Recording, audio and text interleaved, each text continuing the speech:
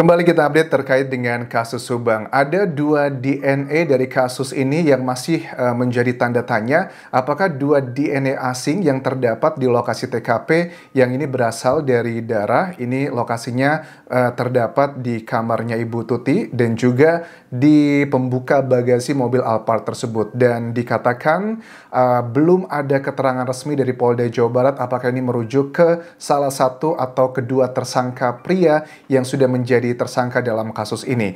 Karena sudah ada keterangan bahwa DNA tersebut adalah DNA jenis kelamin pria yang dugaannya sangat kuat kalau berdasarkan keterangan Danu, ya ini akan mengarah ke Arigi dan juga Abi. Tapi ini belum dilakukan konfirmasi. Ini ada satu Twitter ya yang dari Humas Polda Jabar yang memberikan keterangan tepatnya di tanggal berapa ini ya, coba aku cek dulu, tanggal 30 Mei 2023 ini kalau nggak salah kan ya.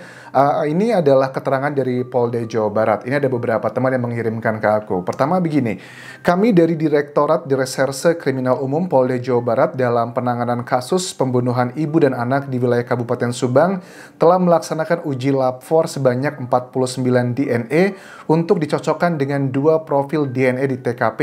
Namun hasil uji puslab for Polri masih non-identik.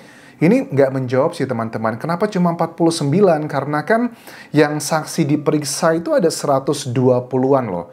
Kita pengen tahu nih, andaikan Polda Jawa Barat juga menulis rilisnya dalam Twitternya ini bahwa 49 tuh saksinya siapa aja. Apakah saksi misalnya Arigi dan juga Abi saat itu masih jadi saksi tapi sekarang sudah jadi tersangka.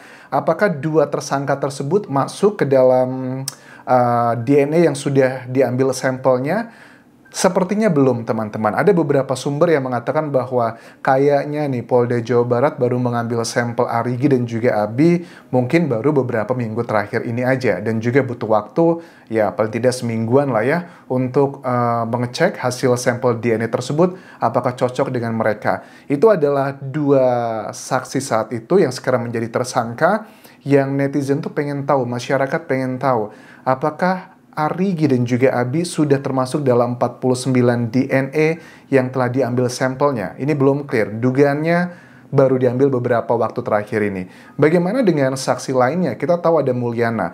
Mulyana adalah adik dari Yosep yang juga di sebulan terakhir ini dilakukan pemeriksaan di Polda Jawa Barat. Apakah dia juga diambil sudah sampelnya? Bagaimana dengan putranya? Putranya juga yang bernama Arif kalau nggak salah ya, yang merupakan anggota polisi juga di Polsek Jalan Cagak di lokasi TKP, area TKP, tapi sekarang sudah dimutasikan pindah ke daerah lain. Apakah dia juga sudah diambil atau belum? Karena nama-nama itu sebenarnya sudah dari lama netizen masyarakat itu heboh. Ini ada kecurigaan A, B, C, dan D.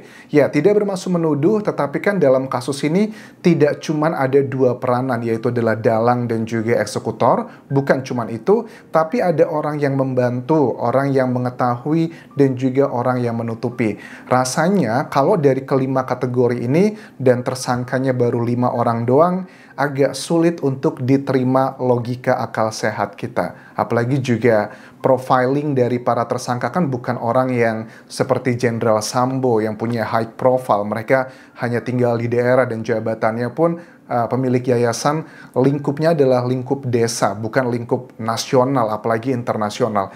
Jadi kita juga punya common sense lah ya. Ada apa kok bisa sebegitu lamanya 2 tahun, 2 bulan baru ada 5 tersangka? Itu pun salah satunya adalah karena pengakuan dari Danu yang juga ngerasa bersalah, ngerasa dihantui gitu ya, dikejar-kejar dengan perbuatan jahatnya. Oke, aku lanjutkan lagi pada saat Polda Jawa Barat yang menulis Twitternya di tanggal 30 Mei lalu.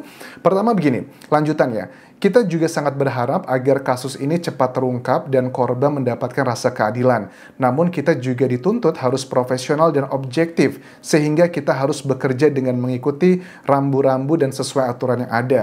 Sudah berbagai langkah teknis telah dilakukan untuk mengungkap perkaranya, namun tidak bisa serta-merta kita menetapkan tersangka dengan alat bukti yang tidak akuntabel.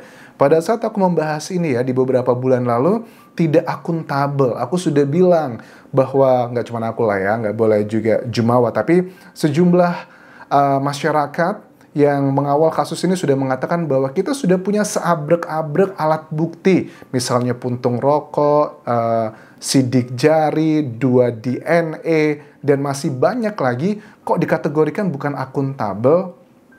Apalagi salah satu hal yang menjadikan Yosef itu tersangka, kan ada 2 alat bukti kan minimal, itu kan ternyata ada 2 noda merah tersebut. Where have you been gitu? Kemana aja nggak dulu-dulu dipakai sebagai alat buktinya? Kan juga dari Kabid Humas Polda Jawa Barat mengatakan ya, Pak Tompo bilang bahwa walaupun Danu sebenarnya tidak melapor dan menyerahkan diri kemarin di waktu dia menyerahkan diri ke Polda Jawa Barat, kami sebenarnya sudah akan melakukan penangkapan berdasarkan keterangan Danu yang sudah juga terbuka di pemeriksaan di bulan September 2023. Tapi kan itu tidak terjadi juga, kita hanya melihat realitasnya seperti itu. Dan 2 alat bukti, 2 titik noda titik merah di bajunya Yosef, itu sudah dari lama kita sudah mendapatkan data tersebut. Tapi apakah itu dikategorikan juga alat bukti yang tidak akuntabel? Bagi aku ya, waktu menunjukkan ini tidaklah 100% benar, ini adalah akuntabel. Kita membuka ruang bagi siapapun yang bisa membantu dan memberikan dukungan untuk pengungkapan, namun tentunya harus sesuai aturan yang ada dan bisa dipertanggungjawabkan. Terima kasih kepada masyarakat yang sudah memberikan perhatian dan dalam pengungkapan perkara tersebut. Ini menjadi spirit dan motivasi kami untuk tetap bergerak dan tidak akan berhenti dalam upaya mengungkap dan menyelesaikan perkara ini. Perkara ini melibatkan beberapa ahli, keswa, sket wajah, psikologi, DNA, dokpol, satwa, memeriksa 10 TKP. Agenda selanjutnya akan pendalaman terhadap beberapa saksi, barang bukti, dan juga beberapa TKP. Kita semua berharap semoga kasus ini secepatnya terungkap. Ini di tanggal 30 Mei 2023 yang sudah disampaikan ini. Tapi kan pada kenyataannya, aku melihat memang dari Polda Jawa Barat, sepertinya ya teman-teman, ada kayak 2 kubu gitu loh. I don't know, ini adalah spekulasi yang berkembang di masyarakat. Ada kubu yang ingin membuka kasus ini secara terang benderang. Tetapi mungkin ada oknum-oknum yang efek dominonya, kalau ini semuanya terbongkar, mereka akan terbawa-bawa. Dari awal kasus ini muncul, banyak yang curiga adalah mengenai yayasan. Apa sih maksudnya dengan yayasan? Yayasan ini mendapatkan banyak sejumlah bantuan lah ya. Nilainya kalau per tahun ya bisalah, kalau cuma 1 miliar itu pasti ada lah dari dana bantuan operasional sekolah atau bantuan lain-lainnya. Kalau cuma 1 miliar setahun sepertinya ada. Karena kalian tahu aja ya, dengan gaji yang dimiliki oleh kedua korban, Bu Tuti dan juga Amel, itu sudah double digit, 10-an juta. Yoris pun berapa? 15 juta atau 10 juta juga. Yang pasti ini disampaikan pada saat Yoris diwawancara di Kompas TV, itu disampaikan datanya. Terus juga mengenai dana-dana tersebut, apa hubungannya dengan dugaannya mungkin ada oknum-oknum yang terlibat di sini. Sudah menjadi rahasia umum, kita lihat beritanya, kalian Google aja di YouTube. Kepala sekolah mengundurkan diri karena diperas oleh oknum pada saat terima bantuan operasional sekolah. Jadi kalian bisa lihat di sosial media dan juga jejak digital, ada kecenderungan sebagian sekolah itu pada saat mereka mendapatkan dana bantuan, bos misalnya, ada oknum-oknum itu yang mendatangi untuk minta jatah. Dan apakah ini juga yang menjadi salah satu alasan ketakutan kalau semuanya ini terbongkar, motifnya terbongkar, orang yang menutupi, yang membantu, yang mengetahui terbongkar, nanti hal itu juga akan ketahuan. Apakah ada ke arah sana? Dan dari penyidik Polda Jawa Barat sudah mengambil, memprint out ya, rekening koran dari Amel, ada dari 2 bank.